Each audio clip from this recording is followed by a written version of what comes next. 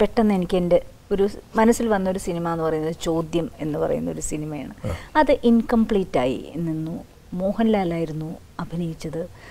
എന്താ അത് എത്രത്തോളമായിരുന്നു അന്ന് ആ ഒരു നിന്നുപോയ ആ സ്റ്റേജിൽ?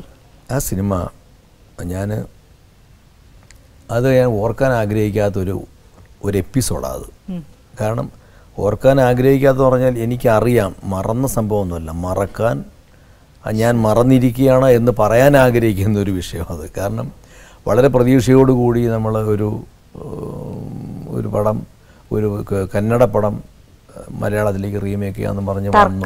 തർക്ക എന്ന് പറഞ്ഞ കന്നഡ സിനിമ. അത് നമ്മുടെ ഇന്നത്തെ വളരെ പ്രശസ്തനായ producer, Tamil producer RB Chaudhary സാറും ഗുഡ് നൈറ്റ് മോഹനും കൂടെയായിരുന്നു അതിൻ്റെ പ്രൊഡ്യൂസേഴ്സ്. RB ചൗധരി സാറാണ് ആദ്യം പറഞ്ഞ് ഇങ്ങനെ ഒരു സിനിമയായിട്ട് മലയാളത്തിലെടുക്കാമെന്ന് എന്നോട് പറയുന്ന അദ്ദേഹമാണ്. അപ്പോൾ അത് നമ്മുടെ സുരേഷും സനലും കൂടെയാണ് അതിവിടെ ഓർഗനൈസ് ചെയ്തത്. കോഴിക്കോട് വെച്ചായിരുന്നു ഷൂട്ടിംഗ്. അത് ഞങ്ങളൊരു 10-25 ദിവസം ഷൂട്ട് ചെയ്തു. അപ്പോൾ അതിൽ മോഹൻലാൽ ഒരു ഗസ്റ്റ് വേഷമാണ് ചെയ്യുന്നത്. അപ്പം മോഹൻലാൽ വന്നു, അഭിനയിച്ചു. പിന്നെ കുറച്ചുകൂടെ ഷൂട്ടിംഗ്, ഞങ്ങളൊരു പാട്ടൊക്കെ അതിനകത്ത് ആഡ് ചെയ്തു. അങ്ങനെ വന്നപ്പോൾ കുറച്ച് ഷൂട്ടിംഗ് കൂടെ ചെയ്യേണ്ട ഒരു 3 ദിവസം കൂടെ ഷൂട്ട് ചെയ്യണം. അപ്പോൾ പടം തീരുമായിരുന്നു.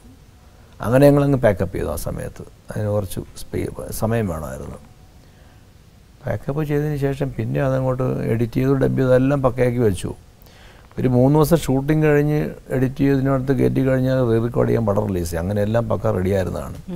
പക്ഷെ ചില സിനിമാപരമായ ചില കാര്യങ്ങൾ കൊണ്ട് അതങ്ങനെ നിന്നുപോയി. എന്തുകൊണ്ടെന്ന് ചോദിച്ചാൽ അത് ഇതിൽ കൂടെ ഒരു ഇൻ്റർവ്യൂ കൂടി പറയാൻ പറ്റുന്ന കാര്യങ്ങളൊന്നുമല്ല. അത് ഇൻ്റർവ്യൂ കൂടെ പറയുകയാണെങ്കിൽ ചില ആൾക്കാരൊക്കെ നോവും. അതുകൊണ്ട് ഞാനത് പറയില്ല.